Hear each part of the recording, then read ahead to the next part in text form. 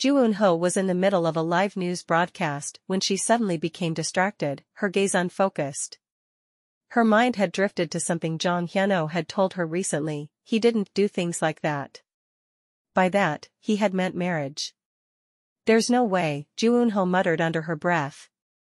In the control room, the director noticed her lapse. What's going on? What's wrong with her? He asked sharply. One of the staff members rushed over to check on her, concern evident on their face.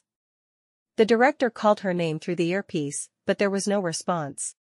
Moments later, she was summoned to the head of the journalism department. He threw a something in front of her, his voice sharp with anger. You've lost it. You are crazy. Ju-eun-ho remained silent, her eyes tightly shut, refusing to engage. Later, she met with Jong Hyun-ho. Did you date someone else? Was I just unaware the entire time? She asked, her voice tense with frustration.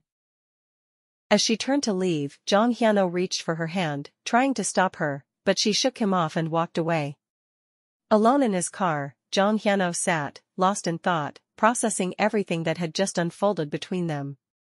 He saw the necklace Ju-eun-ho had once given him in the glove compartment. After a long moment, he closed it with a soft sigh. Climbing the stairs, he whispered to himself, it's just that. I think I'm the one at fault. Meanwhile, Ju-eun-ho rides a quiet train, lost in deep thought. Her eyes were glassy as she asked herself the question that had been haunting her. What am I to him? What will happen to Ju-eun-ho?